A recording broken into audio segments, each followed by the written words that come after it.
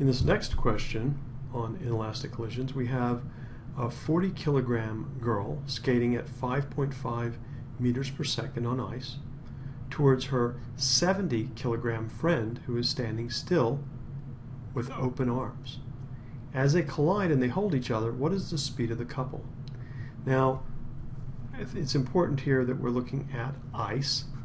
The assumption here is that there is no friction, therefore there's no external forces acting.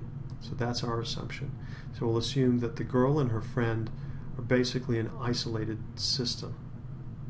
So let's summarize the information that we have to start with. We have the masses of the two. The girl, 40 kilograms, is denoted by M1, and her friend of mass M2, which is 70 kilograms, collide with one another. The girl is initially going with a velocity v1 equals to 5.5 meters per second, whereas her friend is standing still, meaning her velocity, or his velocity, v2, is equal to 0 meters per second. Afterwards, they move together, so they have equivalent velocities v prime. This is the quantity that we're trying to find.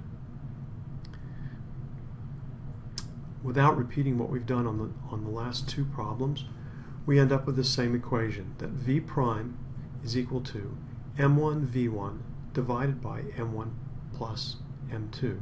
That is, the momentum of the moving object before is divided by the sum of the masses afterwards to find the common velocity of the combined pair.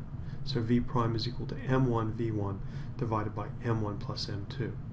If we substitute the values here, we get 40 kilograms of the girl times her speed of 5.5 meters per second is divided by the 110 kilograms, 40 plus 70 kilograms, of her and her friend. The result is 2 meters per second.